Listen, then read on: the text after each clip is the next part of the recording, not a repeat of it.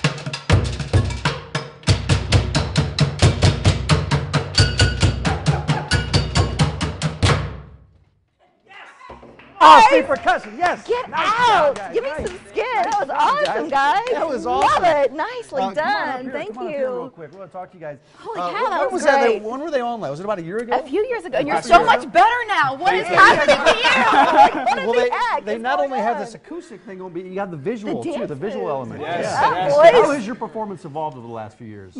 Just we rehearse every week, and you know, we've added a lot of dance choreography and just anything we could pull from inspiration. It's a show now. Before we were so taken by your talent, but now it's about this performance. You've really kicked it up, and that might have something to do with all these programs and performances. You're going into schools and moving around. Yeah. But that's created a few challenges in terms of getting around, right? So what's up with the van? Yeah. Well, right now we're working out of a minivan. Yeah. And all our equipment basically barely fits in it. Yeah. What we're trying to do is raise some money to get more of a box truck. And basically, we can't do it without people joining with us, partnering with us. That's why we wanted you to be here, so that your fans could help if they wanted. Yeah. And so all these performances that you've added throughout the course of the year, performances this year, like what are all the things that you're doing?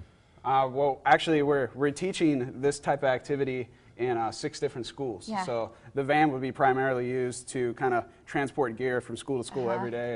And get you to the zoo, which brings us to your next performance. So if you are Listen, they are so good live. If you haven't seen Omaha Street Percussion yet, you'll be at Party for the Planet, and that's tomorrow, kind of 9 to 3. Yeah. Boy, you guys are getting a workout tomorrow. Yeah, no, I don't know. Hopefully you get a break somewhere in there. Yeah, we just played one song, and I'm already like. And then your new CD's coming out. What is it like? Yeah, we just, unfortunately, we got the privilege to record an album, and it should be out May 10th. We got a performance in Roma's Coffee House May 10th. We're going to release the CD. Is it similar to the one song you just played? Yeah, there's 10 of them similar to it. Well, after you release it, let us know. We want to get a copy of that. Or are you going to put it on iTunes, or is it going to be a Yeah, hard? yeah. Well, here's the CD release party at Roma's Coffee House, and that is on May 10th. It's free.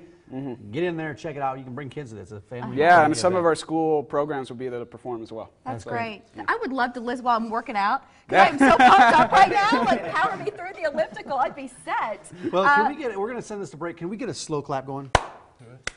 With the instruments, with the drums. And then I've got stools, trash cans. All right. Let's get this. Now what are we doing?